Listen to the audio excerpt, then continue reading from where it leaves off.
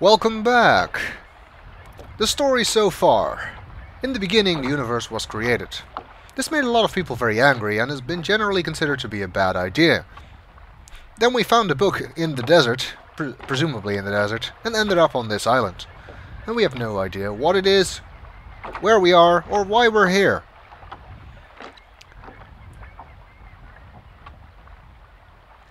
We did, however, find this door in the side of the docks. And we can open it. Let's see if there's something down there.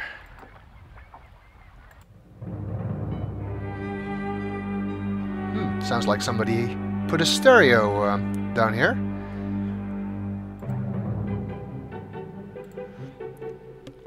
As you probably know, Myst originally was supposed to have no background music because the Miller brothers felt that that would break immersion. But Robin Miller then wrote some short pieces on his synthesizer, and they tried them out and found that in fact it enhanced the atmosphere rather than broke immersion, so they decided to run with it, and I'm very glad that they did, because it has a very nice atmospheric soundtrack. Even though unfortunately the sound quality is not all that great, despite the fact that I'm playing the Masterpiece Edition. Let's see, looks like we found some kind of pool. Some water in there. I guess we could use a drink. And it has a button on the front. Maybe that turns on the bubbles or something. Or not. That's not a pool. Some kind of holographic imaging device. We turn it back on. Yes, we can. Interesting, yet pointless. One of the primary differences between the original Myst and the Masterpiece Edition, which I'm playing, is the fact that all of the backgrounds have been recreated in 24-bit color rather than using 8-bit palette images, so they look a lot better. You can tell, however, that the same was not done for the videos, because the video still appears dithered, which was necessary to accommodate the limited color palette of the original version. But it was done for the rest of the image. Let's see what else is here. Not an awful lot. There is a panel on the wall there, with a note on it. Perhaps we can finally find out some more about where we are. Settings, dimensional imager. Well, I guess that refers to the imager that's behind us. Topographical extrusion test, 40. Water turbulent pool, 67.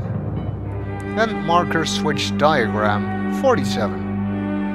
Well, I guess the current setting would be water turbulent pool. But where is that set? I mean, we didn't see any place where you could put 67. Maybe you need to press the button 67 times. That'd be like the worst UI ever.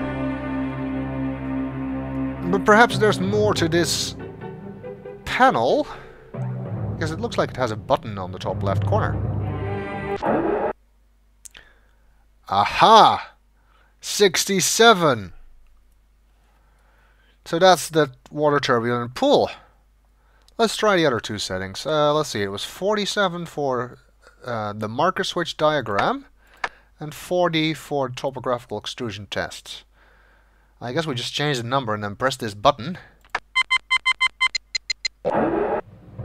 Seems to work. Let's see.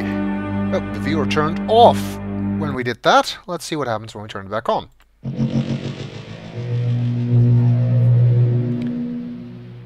Well, the image definitely changed. I suppose that this, then, is a marker switch. Whatever that is.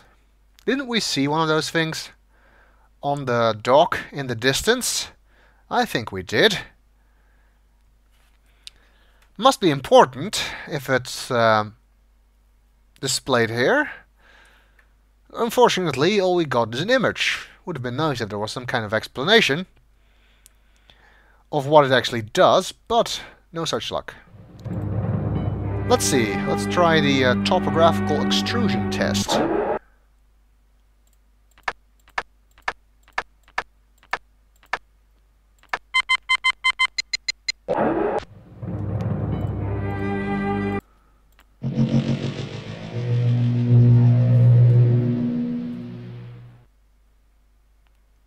I see. Some kind of 3D landscape generation thing. I think this may actually be Myst Island. It's a bit hard to see, but I do believe this to be the case, with this being the mountain on the back. This would be the side where the forest is. The dock is on the opposite end from where we're looking at it now, and the rocket is somewhere around here. We haven't seen any of those things yet, so if you're watching this Let's Play without having played this game before and have no idea what I'm talking about, don't worry, we'll get to that later. Although it's a bit weird, if this is Myst Island, what are these other things near it? Since there aren't any islands nearby as far as we can see.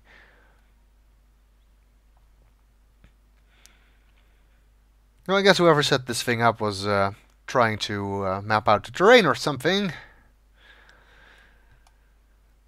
I don't know what purpose this serves. I suppose we could go through all 99 combinations, see if there's a hidden message somewhere. But that's gonna take too much time, and I'm much too eager to see more of this mysterious island.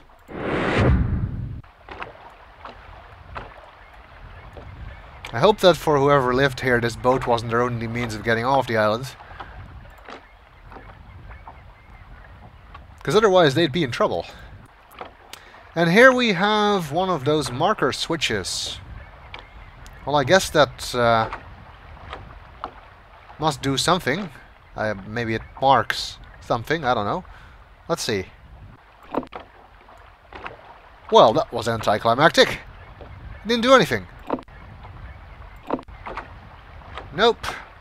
Oh well, we'll leave it switched on or up or whatever. I don't really know. Maybe it was on when we got here.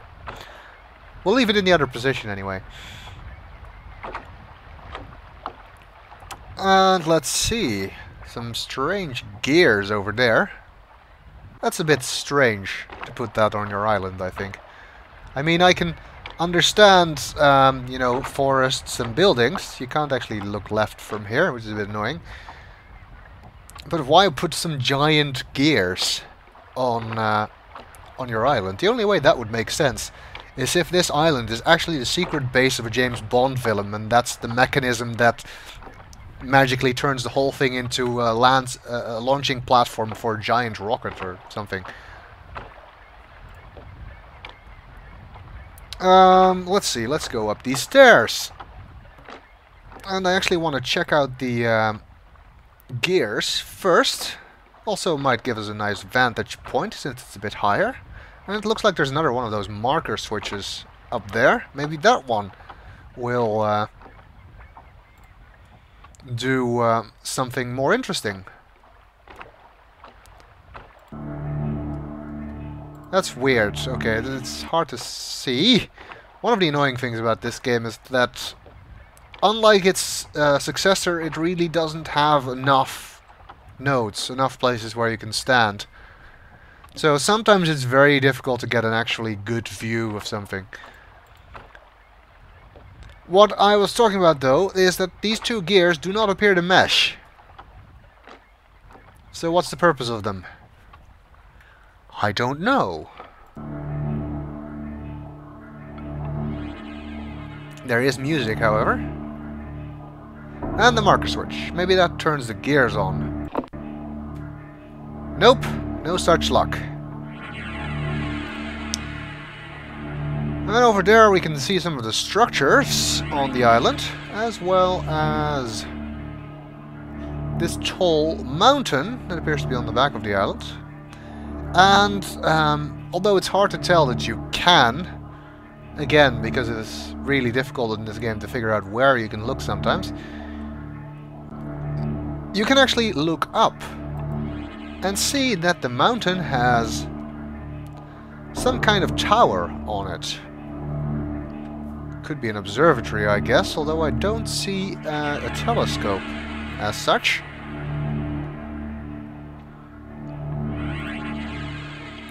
I don't know. Perhaps we'll find out. Doesn't really appear to be anything else here. We can get a nice view of the sunken ship, though. Whoever built this stuff must have really liked, you know, classical designs. It all has a bit of an ancient Greek vibe here. Alright, let's head this way and see what else we might find here. We're now standing pretty much above the door that we went in to the room with the dimensional imager, and above the place where we started. And there is a staircase leading up here, but we'll explore further in the next video.